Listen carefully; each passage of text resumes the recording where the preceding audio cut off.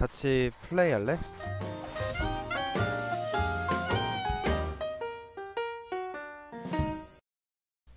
여러분 안녕하세요, 루테입니다. 오늘 제가 해볼 모바일 게임은 바로 인피니티듀얼스라고 하는 모바일 게임인데요. 이 게임은 쉽게 설명해 드리면 두 개의 터치 버튼이 있어요. 여기 이렇게 두 개의 버튼이 있어서 이 버튼을 누르면서 두 개의 버튼으로 간단하게 누르면서 몬스터와 1대1 대결을 하는 모바일 게임이라고 합니다. 되게 재밌을 것 같죠? 제가 이 게임에서 흥미를 느꼈던 게 하나 있었는데 좀 재밌는 점이 있어요. 어떤 점이냐, 좀 잔인할 수 있는데 제가 어느 한 캐릭터를 조정을 하다가 이 캐릭터가 몬스터한테 당하잖아요? 그러면 이 캐릭터는 죽어요. 다시는 못 써요. 근데 이게 약간 잔인한데 왜 재밌냐고 표현을 했냐면, 이 캐릭터가 죽으면 이 캐릭터의 그 아들이 나오게 돼요. 그러니까 제가 루테 1세라는 걸로 진행을 하게 되면 이 루테 1세가 죽었을 때 루테 2세가 나오게 되고, 루테 2세가 죽으면 루테 3세, 이런 식으로 반복이 되거든요. 4세, 5세, 6세 쭉 반복이 되는 게임인데, 이게 아빠가 죽어서 아들로 진행한다는 1세, 2세, 3세라는 개념이 좀 재밌더라고. 그리고 좀 재밌는 점이라기보다는 좋은 점이, 만약에 루테 1세가 좋은 칼을 들었거나 좋은 스탯을 찍었어요. 그럼 그 스탯을 2세가 그대로 물려받게 돼요. 물려받게 되기 때문에 막 처음부터 다시 하는 건 아니라서 되게 어렵지 않고 되게 쉽게 진행을 할 수 있는 거니까 2세, 3세 된다고 해서 그렇게 걱정은 안 하셔도 됩니다. 일단은 게임을 한번 즐겨볼까요? 자, 지금 왼쪽에 보이시는 화면 인피니티듀얼스라고 하는 게임인데, 일단은 시작하기 전에 이름을 정해야 됩니다. 그래서 루테라고 저장을 해놨고요. 지금 제 게임 화면은 이쪽에 있기 때문에 제가 이쪽을 좀 보게 되는 경우가 많을 텐데 참고 부탁드릴게요. 자, 일단 오늘 제가 즐겨볼 거는 캠페인, 그리고 버스커리그, 챌린지 모드 총 3가지 중에 챌린지 모드라는 걸 즐겨볼 거예요. 이 챌린지 모드는 새롭게 가문으로 시작하게 돼서, 새로운 가문으로 시작하게 돼서 50시간 동안 제가 얼마나 가장 높은 곳으로 가냐라고 하는 게임인데, 다른 사람들과 비교를 할 수 있기 때문에 어떤 사람보다 제가 얼마나 더 높은 랭킹인지 볼 수 있습니다. 50시간이라고 하는 시간 동안. 아마도 원래 기존에 있던 가문은 초기화되니까 진행했던 가문이 있다면 그 초기화되는 거를 신경 쓰셔야 될 거예요. 대신에 초기화하게 되면 돈은 돌려주니까, 돈이라기보다는 큐브라는 개념으로 얼마나 진행하느냐에 따라서 돌려주니까 그렇게 속상해하지 않으셔도 됩니다. 그러면 챌린지 모드 진행해 볼까요? 전세계 유저들과 진정한 실력으로 우위를 가려라. 오, 지금 시작이야?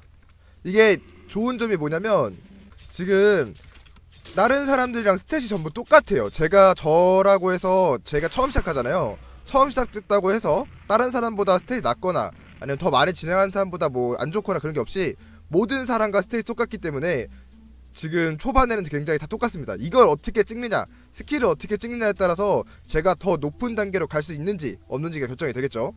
일단 최대 체력과 파워 부스터, 파워 슬래시 레벨 2가 있는데, 최대 체력을 늘리는 게 초반에 좋지 않을까? 최대 체력을 올리겠습니다. 일단은 제가 생각하기에는 초반 몬스터는 그렇게 강할 것 같지 않아요. 방금 전처럼 스킬 한번 쓰면 죽을 것 같은데, 체력을 미리미리 늘려놔야 나중에 좀 편할 것 같은 느낌? 그리고 여기 잘 보시면 스킬 같은 게 있는데,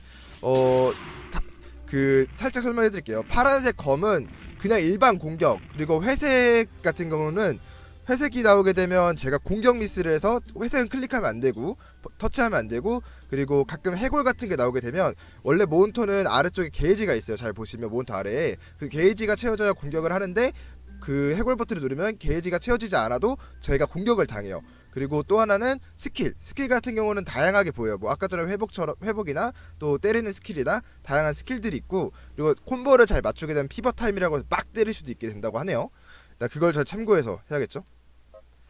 또 스킬을 찍을 수 있는데, 이게 약간 추천해준다는 뜻인가? 스턴 어택, 크리티컬 시 적의 5초 동안 정지, 신체 가속, 파워 슬래시. 이게 추천해준다는 뜻이겠지? 제가 2업을 했기 때문에 2개 찍네요. 크리티컬에 관련된 걸 아까 찍었었잖아. 좋아, 크리티컬 찍자. 가봅시다. 일단은 저는 한 번 정도 도전을 할 건데, 여러분들도 한 번 도전해서 얼마나 가는지 한번 저랑 비교를 해보죠. 오케이, 짱! 와, 근데 진짜 세다. 제가 이거 챌린지 말고도 진행을 좀 해봤었는데, 나 왜 자꾸 잘못 터치하자. 챌린지 말고도 했었는데 되게 어려웠었거든요. 되게 그렇게 강하지 않았어. 제가 아까 말했잖아요. 그 2세가 넘어가면, 죽게 되면 2세, 3세가 돼가지고 더 한다고. 그렇게 진행을 했었는데, 2세부터 이렇게 엄청나게 공격을 할 수 있다는 게 챌린지 모드의 강점인 것 같아. 행운, 크리티컬시 50골드 드랍. 골드는 지금 상관없지 않을까? 체력 회복, 크리티컬을 더 찍어야겠다. 회복 있다 또. 회복이란 스킬이 등장할 확률이 높아진다고 하는데, 스킬은 일단은 스킬보다는 왼쪽에 있는 회복을 찍었어요. 왼쪽에 있는 거 간다. 오, 약간 마법사 같은 데 나왔어. 초반에 나오는 거는 약간 어린이라고 하는 몬스터가 나오는 것 같더라고. 오, 뭐야, 왜 이렇게 빨리 잡았어? 짱 빠르네. 하이퍼 억퍼라고 하는 스킬인가 보다. 그리고 공격력은 그렇게 좋지 않은데, 적 쿨타임이 6초가 증가한다고 하네. 파워 슬래시. 일단 공격력이 높아 보이는 디바이딩 바디를 찍고 싶은데 하이퍼 어퍼를 추천하니까 하이퍼 어퍼를 찍도록 할게요. 또 헤르업해서 크리티컬 찍겠습니다. 이번에도 크리티컬을 많이 찍어놔야, 제가 맨 처음에 크리티컬과 관련된 걸 찍어놨던 게, 오, 보스가 따로 있네. 좋겠죠. 평범한 킹 스네이크 킹 스킬. 아직까지 좀 제가 강해가지고 피벗타임이란 걸 발동을 못 시켜봤는데, 피벗타임도 얼른 발동시켜보면 좋겠다. 아직까진 간단하네요. 그 챌린지 모드를 즐기시는 사람들은 초반은 되게 빠르겠네. 자, 파워 부스터라고 하는 거랑 파워 슬래시, 행운, 파워 부스터 찍자. 스턴 어택. 오케이, 스턴 어택 한번 더 찍고요. 다른 거 안 봤어요. 스턴 어택이 크리티컬이랑 관련 있는 거기 때문에. 또 어린 리치형 그건 것 같은데. 리처킹. 아, 뭐야, 공격당했어? 얘는 왜 이렇게 쿨타임이 빨라? 아, 내가 잘못 누른 건가? 지금 한 대 맞았는데 다음 단계 때 체력이 깎인 채로 들어가나? 그걸 확인해봐야겠다. 자, 획득한 골드 엄청 많네. 썬더 스트라이크, 스턴 어택, 체력 회복. 썬더 스트라이크 안하고 요거 스턴 어택, 회복, 파워 부스터, 파워 슬래시 회복하겠습니다. 이제는 어떤 아이템인지 대충 아니까 클릭해서 넘어가죠. 약간 사슴처럼 생겼다. 이제 평범한이라는 애들이 나오는 것 같은데? 스킬. 와, 스킬이 진짜 세다. 챌린지 모드라 진짜 세다. 나중에 가면 근데 이게 내가 어떻게 찍었냐에 따라서 되게 어려워지겠지? 회피. 회피 하나 찍죠? 회피하면 운이긴 한데 가끔 중요한 순간에 발동해줄 수도 있잖아. 회피 하나 찍자. 뭐야, 보스인가? 왜 이렇게 커? 거대한 리자드맨. 오케이, 가고. 오케이, 쓰러뜨렸습니다. 와, 레벨 16. 와, 레벨업 진짜 빠르다. 뭔가 좀 더 통쾌한 맛이 있는 것 같아. 공격 2배 데미지, 발동 확률이 높아진다. 아, 크리티컬이잖아. 잘못 봤네. 파워 부스터 찍겠습니다. 가죠. 뭔가 부금이 되게 좀 게임에 몰입하게 된다고 해야 되나? 뭔가 되게 긴장돼 지금. 스킬. 제발 피벗타임 한 번만 보여주고 싶어요. 피벗타임. 지금 피벗타임이에요. 피벗타임. 오케이. 이런 식으로 콤보를 잘 넣으면 피벗타임이 나옵니다. 자, 부스터, 파워 부스터, 행운, 신체 가속. 파워 부스터. 1업밖에 못했어? 이제 뭔가 슬슬 그렇게 막 죽진 않는데 불안하긴 하네. 보스, 골렘같이 생긴 친구 나왔네요. 오, 철벽이라고 써있어. 엄청 강한 거 아니야? 이번에 콤보 넣기 좀 좋았을 것 같은데? 피벗 타입 발동할 것 같은데 느낌이? 살짝? 오케이, 피벗! 여기 왼쪽 위에 보시면 피벗 콤보가 보이거든요. 콤보를 얼마나 쌓는자가 중요하겠죠. 체력 회복과 파워 슬래시과 디바이딩 바디. 체력 회복, 크리티컬. 뭐야, 나 크리티컬 찍으려 했는데 가운데 거 찍었다. 안 보고 찍어가지고. 오른쪽에 화면이 있거든요. 자, 간다. 다시 거대한 늑대인간. 아이고, 이번에 실수했어요. 아! 맞았어. 아, 또 맞았어. 와, 얘는 왜 이렇게 쿨타임이 빨라? 아! 손가락을 좀 더 빨리 굴려야 되나? 와, 이번에 스킬 한 번도 못 썼어요 저. 야, 이제 좀 뭔가 천천히, 이게 좀 많이 맞다 보니까 내가 좀 급해져가지고 좀 릴렉스 좀 해야겠어. 급해져가지고 갑자기 잘못 누른 적이 많아. 뭐 더 엄청 커. 얘 발보다 작은데 내가? 오케이, 스킬 따따따따 스킬.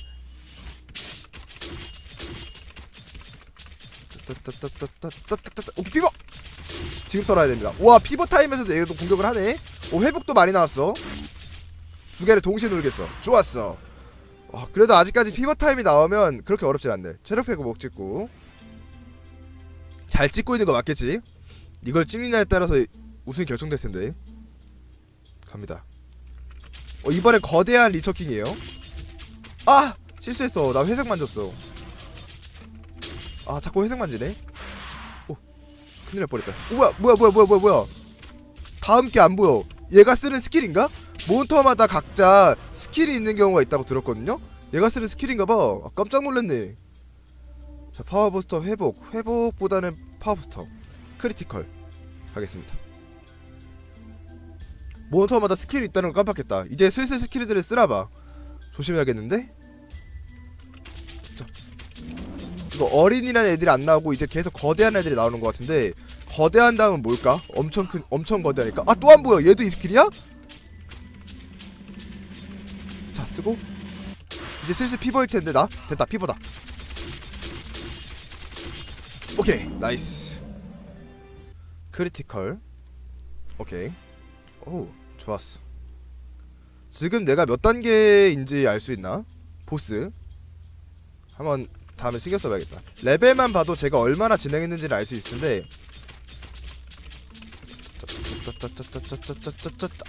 아 뭐야 공격당했어? 아니 나 아직 콤보를 안 켰을 거야. 왜 콤보 안 켰어? 피버. 야 근데 내 거 체력 별로 없다. 내 거 체력 85밖에 안 되네. 얘가 엄청 셌던 건가? 뭐야 나 피버 끝났어. 조심. 안돼. 오 잠깐만요. 썰고 따 오케이 썰고 썰고 나 이번에 죽을 것 같아. 아 나 콤보 끊겼어. 잘못했어요. 어떻게든 이겨야 된다 이거. 뭐야 스킬 안 써줬어? 스킬 쓴 줄 알았는데 맞아가지고 스킬이 안 써졌나봐. 아니 근데 죽진 않을 것 같은데 다음이 위험할 것 같아. 스킬 끝. 안 끝났어? 야 끝난 거 아니야? 이 정도면 끝나야지. 오케이 회복 나왔어요. 끝나. 깜짝아. 야 죽는 줄 알았네. 이제 야 갑자기 엄청 어려워졌어요. 다음 단계 가겠습니다. 파워부스터 그리고 체력 회복. 지금 내 상태. 잠깐만.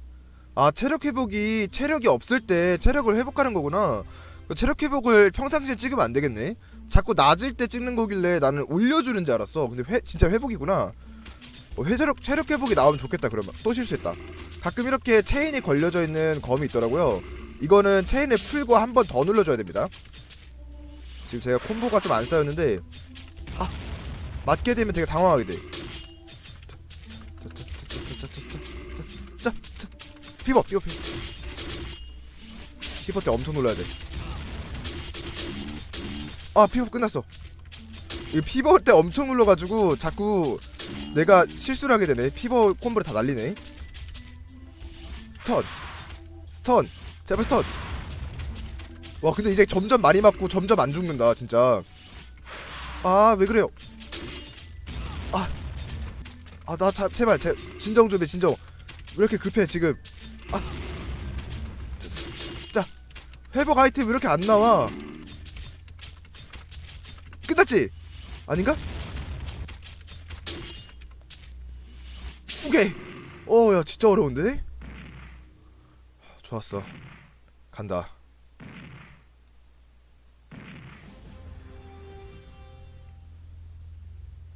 다음 단계 간다. 근데 불안한데 이번에 체력 회복 안 나오면 나 죽을 것 같은데. 나왔다. 다행이다. 크리티컬 너무 찍고 싶은데 체력 회복을 찍고 가겠습니다. 또 나왔다. 아싸 좋아. 크리티컬 2업 했구나. 좋았어. 크리티컬 찍고 갑니다. 와 보스인가? 아니야 아까도 이렇게 큰데 보스 아니었어. 이번에는 좀 천천히 하더라도 콤보가 안 끊기게 피버가 잘 발동할 수 있게 하는 게 목표인데 바로 실패했네? 마음 급하면 안 되는데 천천히. 얘네 오우거는 뭔가 공속이 되게 느린 것 같네. 게이지가 되게 안 차. 안 준다고 해야 되나? 되게 안 줄어. 쓱. 피버야 쟤도? 내가 피본데 쟤 왜 이렇게 때려. 오케이 지금 콤보 안 날라갔죠? 나름 신경 썼어요. 자 오케이 좋아. 오케이 피버. 야 근데 이거 피버인데 반피도 못 깎았어. 피버 2번 왔는데. 피버 이제 슬슬 끝나지. 스킬 쪽으로 스킬 위주로 쓰자. 이제 피버 끝날텐데. 됐다. 나 해골 눌렀어. 제일 누르면 안되는거. 그나마 회색은 그나마 콤보 끊기는거지. 회색은 상대방이 공격까지. 와 졌어요. 바꾸. 일단은 지금 루테 2세가 죽게 되는데, 앞서 설명했다시피 루테 2세가 죽게 되면 루테 3세로 시작할 수 있겠죠. 챌린지 모드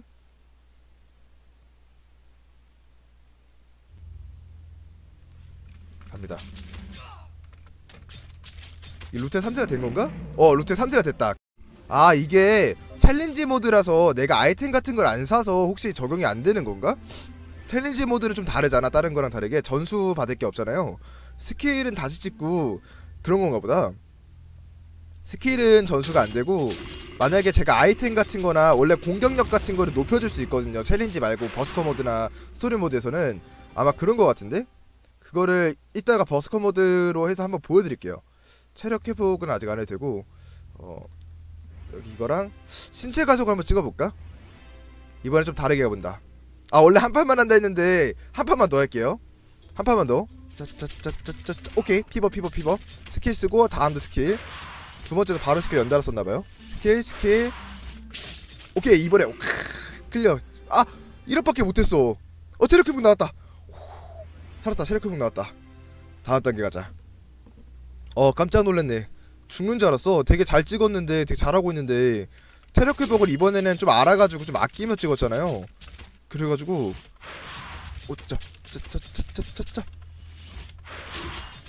나 이번 되게 잘 눌렀다. 슬슬 피버일 것 같은데? 천천히 누르자. 피버 올 때까지. 피버다. 체력 회복 찍는 스킬이 안 나와서 한 번도 체력 회복이 안 나왔다 이번에. 오케이 이거 오케이 나이스. 레벨업. 다음 레벨 가겠습니다. 체력 회복은 아니고 파워 슬래셔, 그리고 회피 하나 더 찍죠. 회피. 좋아요. 스킬 잘 찍고 있는 것 같고 아까보다 훨씬 나은 것 같은데, 역시 한 번 하는 것보단 두세 판 해보는 게 더 잘할 수 있어. 또 잘못 눌렀네. 좋아요. 오케이 콤보 슬슬 따이지 않나? 안 보여. 이거다. 이게 막어버릴 때가 있어. 피버. 뭐야 나 잘못 눌렀어. 스킬 써야 되는데. 스킬. 야 이번에 지겠다. 나 아까도 얘한테 진 것 같은데. 근데 생각해보니까 뭔가 이 큰 얘한테 졌던 기억이 있어요. 저희가 약간 또 이거 또 막아. 자꾸 이거 막는 것 때문에 내가 헷갈려. 제발 죽지만 말자 우리. 얘한테 진 거 같아. 맞아. 나 얘한테 진 거 맞는 거 같아. 오케이 105.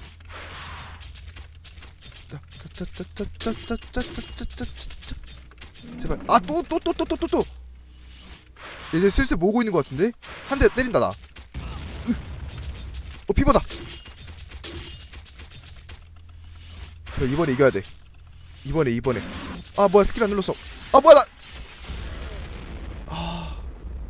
내가 저걸 눌렀어. 내가 저걸 눌렀어. 해골을 안 눌렀으면 깨는 건데. 진짜 아깝다. 메인 메뉴. 루테 4세가 되겠죠? 자, 이거 캠페인을 누르게 되면 지금 보시면 제가 여기 얼마나 쌓았는지 보이시죠? 제가 쌓으면서도 쌓았고 원래 기본적인 것도 있을 텐데, 그러니까 원래 루테 4세에서 제가 뭐 예를 들어서 공격을 엄청 찍고 나서 뭐 여기 체력 있죠? 여기 있는 거 체력이나 경험치나 공격을 엄청 찍고 나서 루테 5세가 돼도 제가 찍은 게 유지된다는 뜻이었을 거예요.